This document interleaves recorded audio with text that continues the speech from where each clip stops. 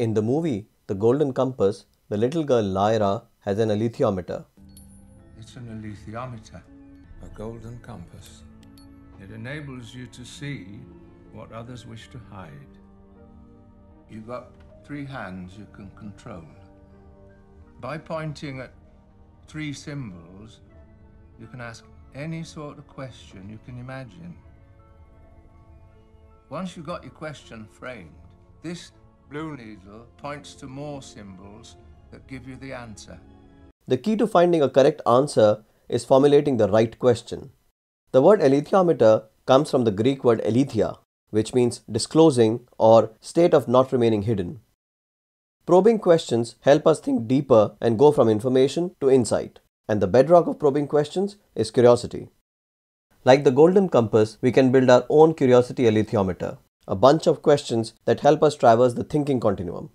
To the critical thinking question why, we could ask why not and switch to creative thinking. How else and what if are other good questions to foster creativity. Should I and what for are great self-analysis questions.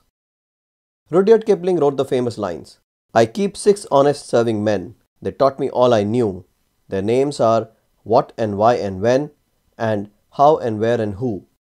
This 5W1H is a simple but powerful questioning and thinking technique. When questions are about time or duration, where questions are about location, who questions are about identification, and what questions seek specificity or description. Why questions help explain things and can be very profound. They help establish cause and effect relationship between variables.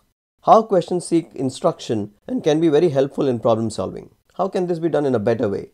A 6th W is which, and it can become the basis of decision making. Which of these options is most optimal? As we go from when, who, where to how, which, what and why, we need to invest more time reflecting on the answers. In the 5 whys questioning technique, when faced with a problem, you need to ask why the problem occurred, and then ask why again to probe the reasons for the first cause and so on to do a root cause analysis. Another famous questioning or thinking technique is Socratic dialogue, a dialogue between 2 people who look at an issue with opposing perspectives. Indian scriptures are full of such dialogues, like Yaksha Prashn, Janak Ashtavagra Samvad, and Nachiketa Yam Samvad.